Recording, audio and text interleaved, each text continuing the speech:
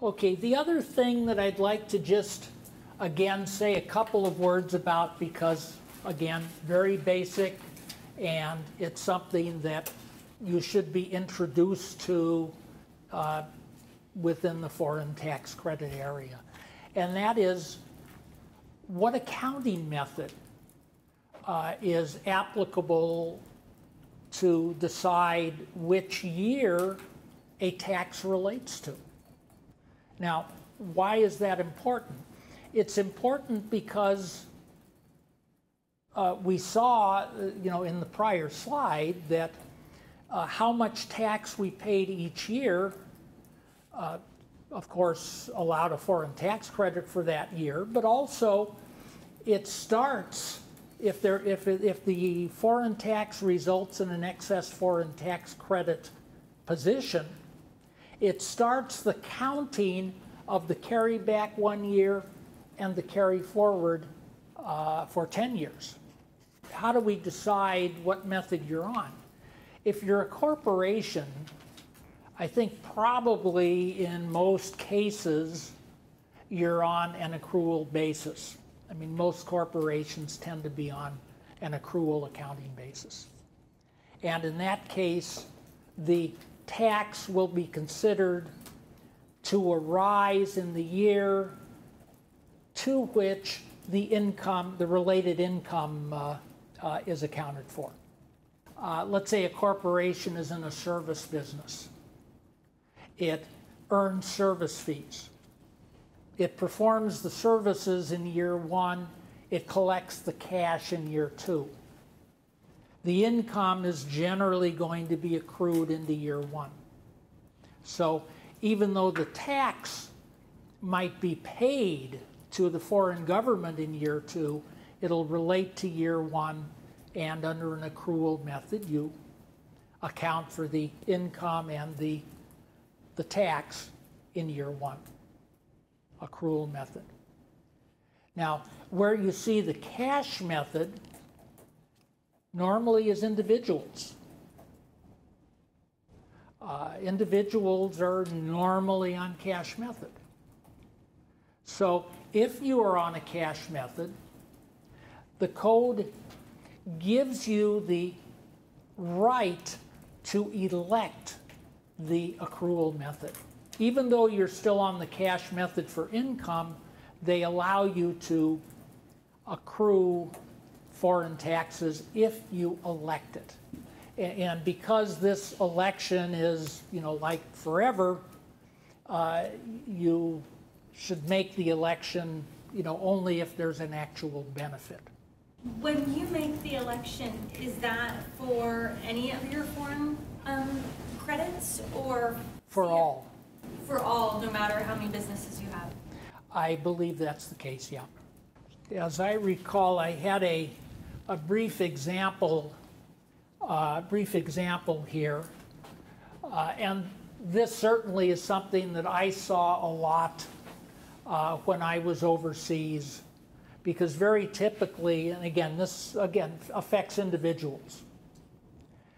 If an individual moves to another country and starts to become a taxpayer because he's earning wages in that other country, very often the local tax obligation will be settled in the following year.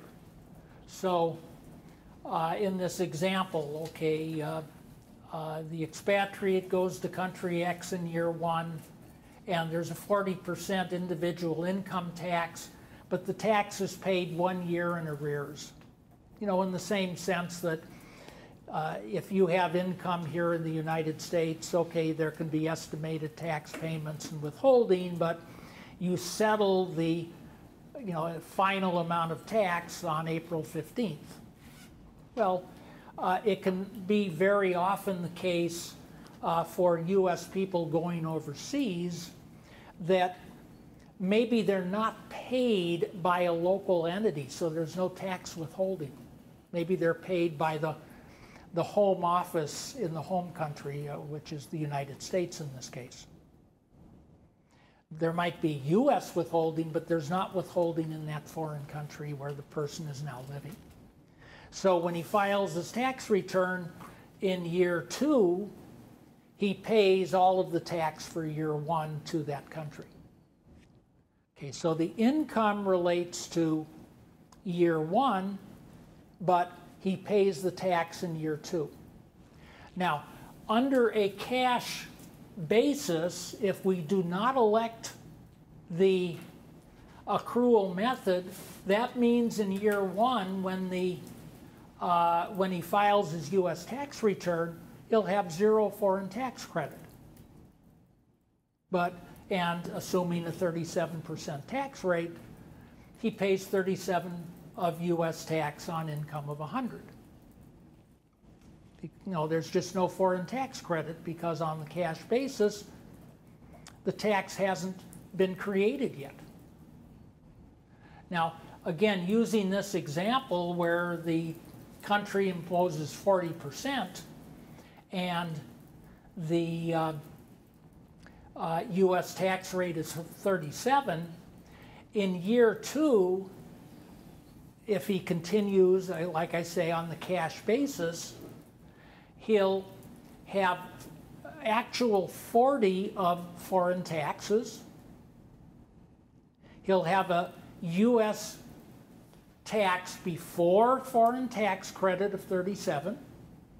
We'll assume the limitation is also 37. The foreign tax credit limitation is 37. So he'll have 3 of excess foreign tax credit.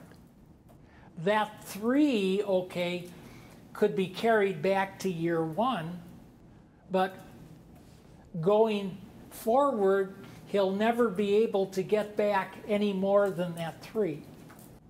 Now, if he elected the accrual method in either year 1 or year 2, then he's able to claim the 40 of foreign tax credit for year 1. If he elects the accrual method, even though the tax is paid in year 2, he can claim it for year 1, and his U.S. tax for year 1 is zeroed out. The point is that this election for accrual can be very significant in many cases. I've seen that happen quite often. But because once you make the election, you're on that forever, so to speak, the election shouldn't be made lightly. Any questions on this? Yes, Patience. So in the final accrual example you have, where he elects in year 3, in year 2, can he carry back like he did in the cash basis example? Right. He could, in 3 years, if he makes the election in year 3, he can carry back to year 2, but he cannot carry back to year 1. Gotcha. So the 37 is paid to the U.S. and will never come back. Or, yeah, that's gone.